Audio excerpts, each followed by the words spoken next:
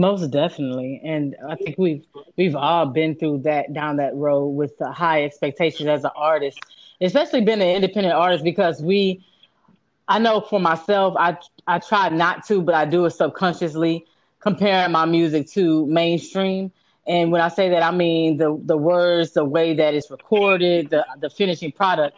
And Yeah. we do set these high expectations, and because we obsess about, especially if you're a perfectionist, you obsess about getting it right the first time. So absolutely, I totally agree with where you're coming from.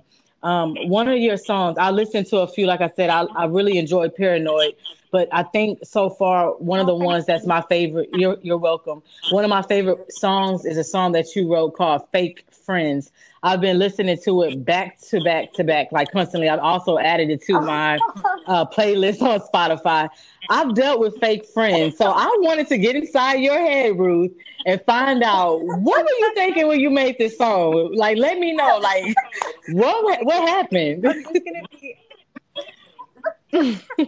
I'm just gonna be really honest. I was Okay. very much under the influence of alcohol when I wrote that Oh, song because I got in from like an evening out and I just felt like so melancholy and depressed and I just had a tune in my head so I recorded it as a voice note and that's what the song was. But it's just like I wanted Paranoid to be like, this sounds so pretentious, but I wanted it to be like a feeling. Like I wanted it to make people think of a feeling rather than a literal situation. And you know that feeling when someone's just being fraudulent with you yes. and you just start thinking about it and you start getting irritated and you're like, I swear we've been through this before. And you never know when you're being a mug and when you're actually having a good, decent friendship. And I wanted it to be about mistrust more than anything.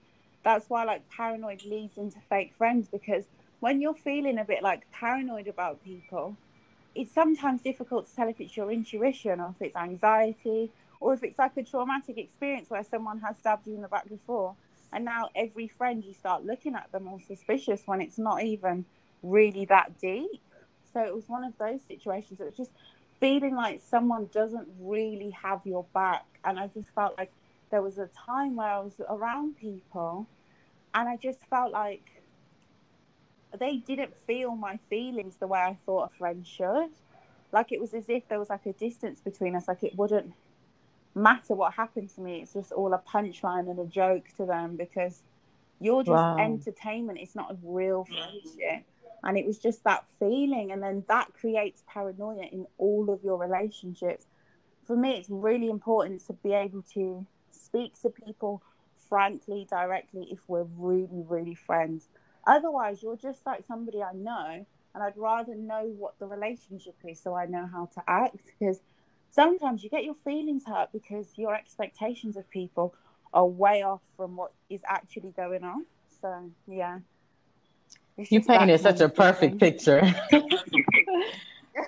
Like seriously, you did because like I said, I can relate so much to that song. And I like when it comes to music, when I'm listening to someone, it's very important to find them relatable. And I think a lot of the times with the artists nowadays, we can't relate to them. So that's why, we don't listen to their music or we might not like that artist. So you're definitely an artist that That is I can so relate to. true. I hate it when I start listening to a song. Lately, I'm finding even the punchlines that people use. I'm like, I feel like attacked as I'm listening to songs. I'm like, who are you talking about me? Like, how are you going to make a song about how rich you are and how broke I am? Like, why would I want to listen to that? It's so Exactly. But people don't see, no, people don't look at it like that. Like you're not relating to your fans. Like you said, you're making your fans feel like I don't have money, so if I saw you at the club, you wouldn't even look my way. It's sad, You but sing you're that song at right. me. Yeah. You're so everybody It's can't very buy a funny. Birkin bag. Some people don't even know what a Birkin bag looks like. I mean, I mean, you're right. Oh So my that's why God. I appreciate artists like you and as well as myself because it's important to be relatable. And Fake Friends is forever in my playlist. I'm telling you what I know. I have been listening to it back and forth. And I said, I have to ask Ruth, What was she thinking? Like, did someone, what they say, befriend? Like, did someone befriend you and then do something like, oh, I can't have this, but that's perfect. Saying, and I couldn't, as I listened to your music, I couldn't really compare you to another artist. I think if I would like to see you network with someone or do something with someone, it would probably be India Ari. What genre would you Oh, place your music in? it's really difficult because in my mind I Yes. make like soul music, but when I listen to it, it never sounds like that. And Is every it, time would I you say make maybe a something, neo soul? yeah, I think so. I think so, but I just don't know if like, and it's also hard because as music actually changes, not when it's already changed, but as it's changing, you don't even know what to call it anymore, and it gets some confusing. So I sometimes think like alternative neo soul as like a middle ground. Now that's probably which I would say neo soul, but like you said, music is forever evolving, so you really don't know. And what would you like to say as we close the interview up? The 30 minutes went by so fast. What would you I like know. to give advice? I would really like to just give advice to like all the women out there because I personally feel like the more I do this, the more I realize like it isn't you. You will just be treated as if you don't know anything, and people will try and take advantage of you. So the most important thing to do is don't be on guard all the time. Take opportunities as they come. Help other women for sure because they will always have your back, and even when they don't, it won't be the same kind of manipulation in my experience anyway.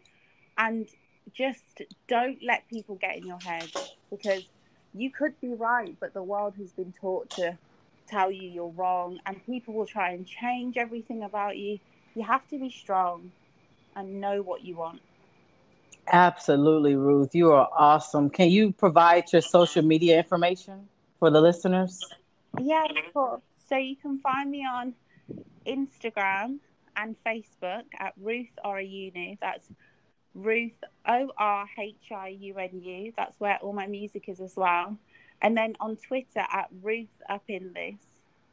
Great. And right now, I'm doing my phone interviews because we have the coronavirus going on, so our radio station has been closed. But when it comes back, I will Yeah. have your song Paranoid and Fake Friends in our rotation. I really want you to keep Oh pushing and my gosh, amazing. inspiring. Seriously. Thank you so much. You're Thank welcome. you. Thank you so And thanks much. for doing this. It was lovely to talk to you. Same to you. You have a great day. You too. Bye. Bye.